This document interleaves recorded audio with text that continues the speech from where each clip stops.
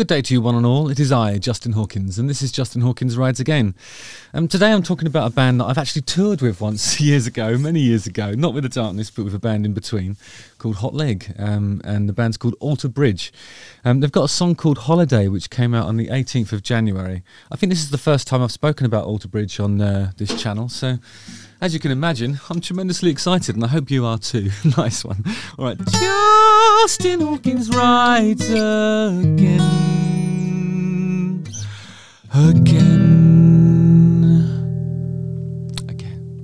Here are some comments that are on the Alter Bridge video that I'm about to talk about.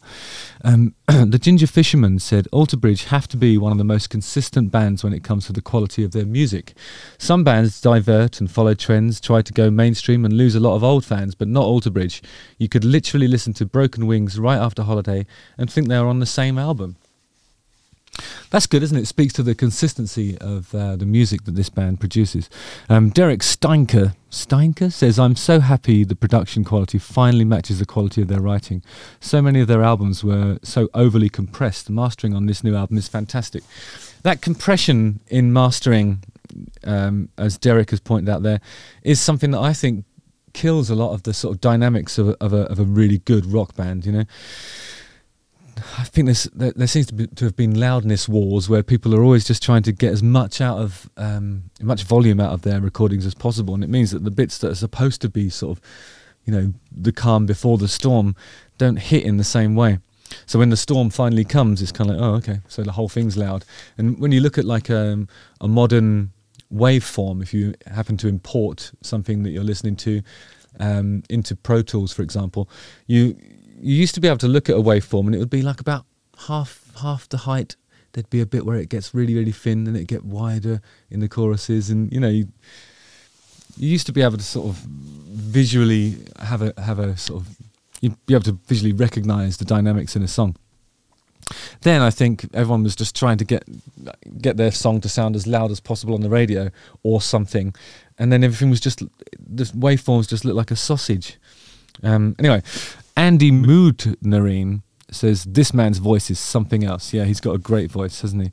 Yeah, just getting back to that mastering thing, I think in the 80s stuff was mastered much quieter because it was mastered for CD and for vinyl.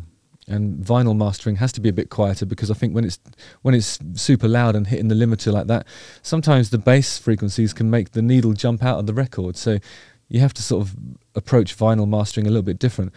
When vinyl was the, you know, predominant format that people, you know, consumed music with, it was important to make sure that the records played without having to keep putting the needle back on there. It would have been frustrating, wouldn't it? But I suppose digital music has changed all that. Okay, let's have a look at this. I'll put the old cans on and we'll take it from there.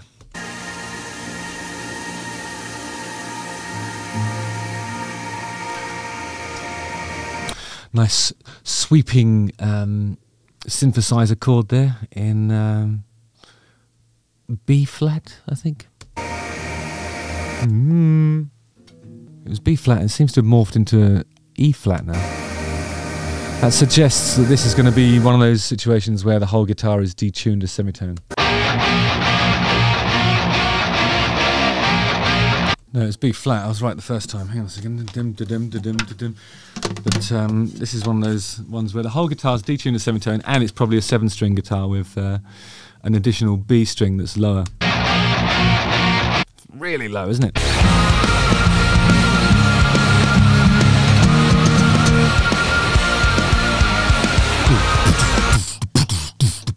It's swingy.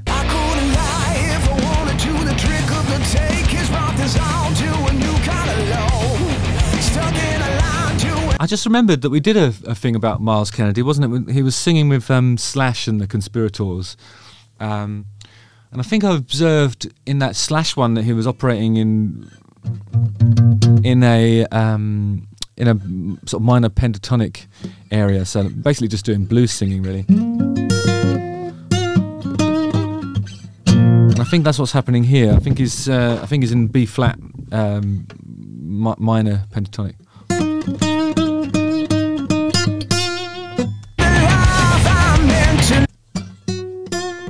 some harmonic-y bits in there as well.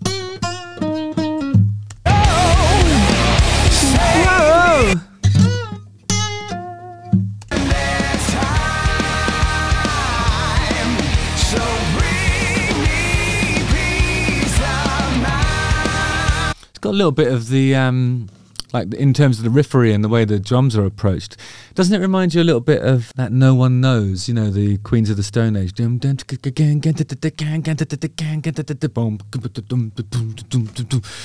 it's swingy and aggressive in exactly the same way. But I think these sounds are much more metal and less old school than the Queens of the Stone Age one.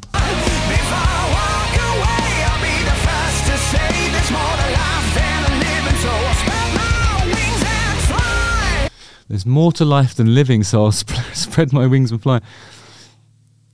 Wow, that's really interesting, isn't it? What kind of concept is that? So, if there's more to life than living, there's more to life than living.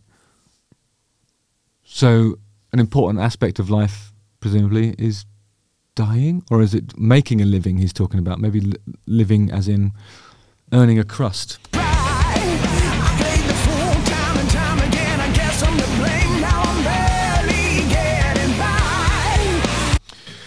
He played the fool time and time again. It's important to do that. I always do that, actually. It's good. People underestimate you, and that's a good position to be in. I think Myles has figured out the same thing, especially in the music trade.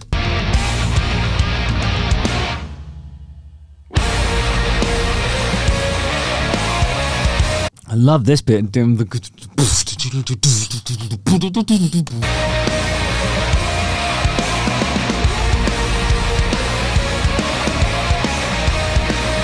It's funny because Mark Tremonti's a brilliant guitar player, but I tell you what, Myles is pretty handy. He's pretty handy.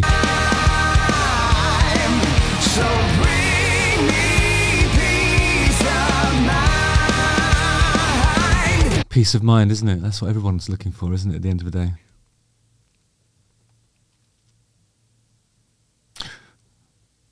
Which peace, though? I don't know what that means, even.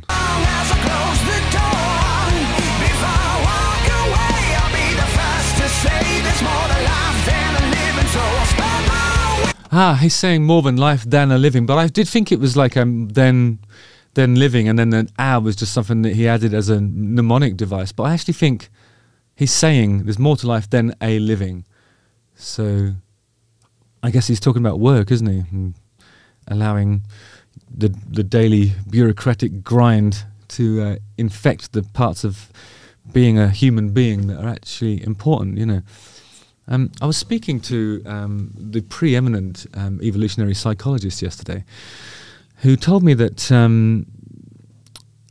you know, evolutionarily, we are still like human beings that are kind of configured to run away from things like saber-toothed tigers and stuff. And now the main fear is things like deadlines and bosses and stuff like that. That's no way to live, is it? And I think that's what, you know, Myles Kennedy is touching on there. This is actually a song that delves into evolutionary psychology. There you go.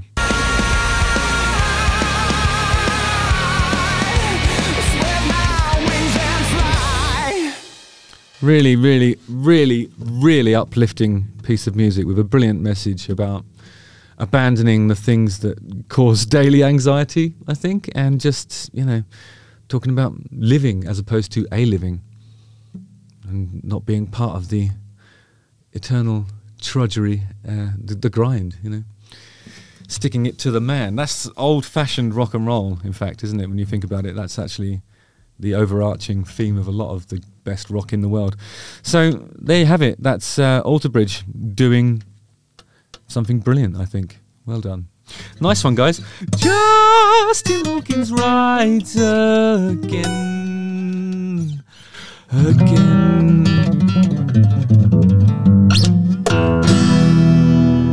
Don't forget to like, subscribe, hit the bell for notifications, watch one of these two videos, and keep coming back, guys. Nice one.